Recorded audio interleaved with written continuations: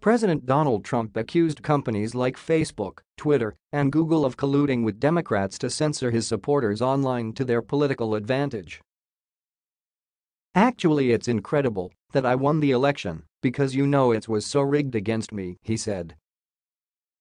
"It wasn't Russians. Russia collusion was a delusion. But what there was collusion between the Democrats on these tech companies."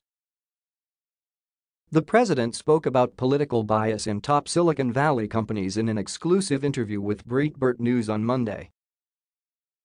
The president said that any Republican running in 2020 would face a tremendous disadvantage in social media after he surprised tech companies by beating Hillary Clinton in the 2016 election. "It's totally steered, which has been proven now, totally steered toward the Democrats, and yet I won," he said. Breitbart News editor-in-chief Alex Marlow told the president he would be running against not only the Democrats and the media, but also against the big tech companies during his presidential run in 2020.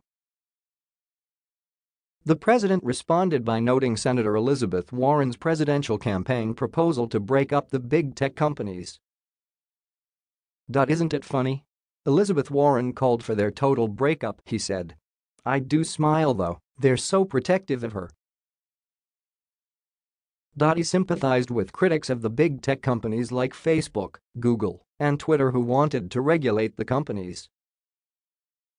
"I understand a lot of people wanting to look into it. I mean, normally I'd like to say let it be free, let it all be free, but it's not free," Trump said. "It's really run by a small number of people." The president also referred to reports from Breitbart News exposing tech bias against conservatives in companies like Twitter, Facebook, and Google. "Now we've seen it, now we've caught them. We've seen the speeches, we've seen the in-house little videos that somehow got released. To me, that's a very big scandal," he said.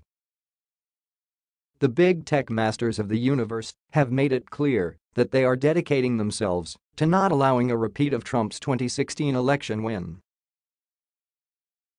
During an all-hands company meeting after the election, Google VP Kent Walker said that nationalism must be just a hiccup in the march towards progress. Google accomplishes this goal by manipulating search autocomplete results, among other techniques. Meanwhile, social media platforms like Facebook and Twitter are constantly innovating new ways to stifle conservative media and prominent figures, including deboosting posts, shadowbanning and blacklisting conservatives to stop the spread of popular ideas, and tinkering with algorithms to dampen conservative media while propping up the mainstream media. All while they enjoy special legal protections under federal law, and their CEOs blithely claim to Congress that their companies have no political bias. The president specifically criticized Twitter for blacklisting conservatives on their platform. "Twitter's horrible what they're doing to people, they're blanking them out, what's going on with Twitter is terrible for conservatives," he said. Trump again pointed to a growing political movement around breaking up the big companies monopolizing tech and online speech. "A lot of people are talking about breaking them up. They're dishonest, there's tremendous dishonesty," he said.